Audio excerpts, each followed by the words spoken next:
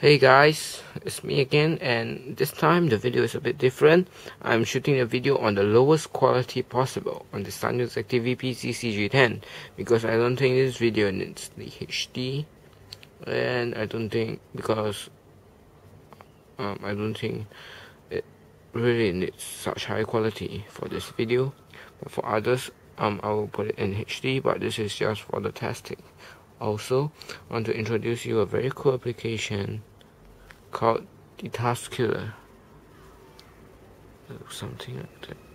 Task Killer. Okay.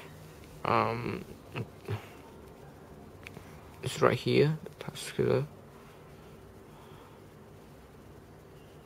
To get the Task Killer, you can go to the market, Android market, search for it, and download the Task Killer.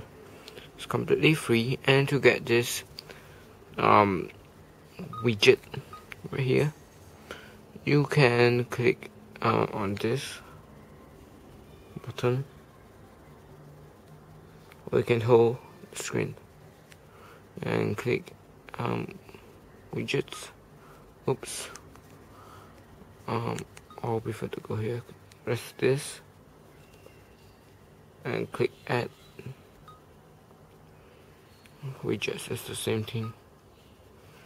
When you want to add, go to the down and you want to add this Task Killer, and you'll get this. For example, if you run this camera,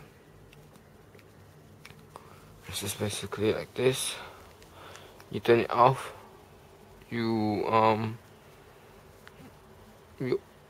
over the switcher, you exit, and when you press refresh right here, the settings, the camera, the settings is the one that it went just now, and this switcher will appear, and you see it takes up your RAM or the memory available on the phone. So you simply press this and you can get back your memory,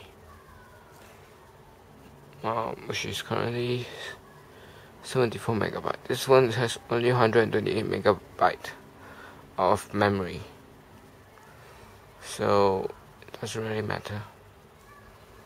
Yes, this is a very useful application, because if you run too much and you can't really exit them fully, because just like the camera, you go in and you want to exit, when you just close it, you didn't really end the camera. So this Task Killer really does a lot of things. So thank you.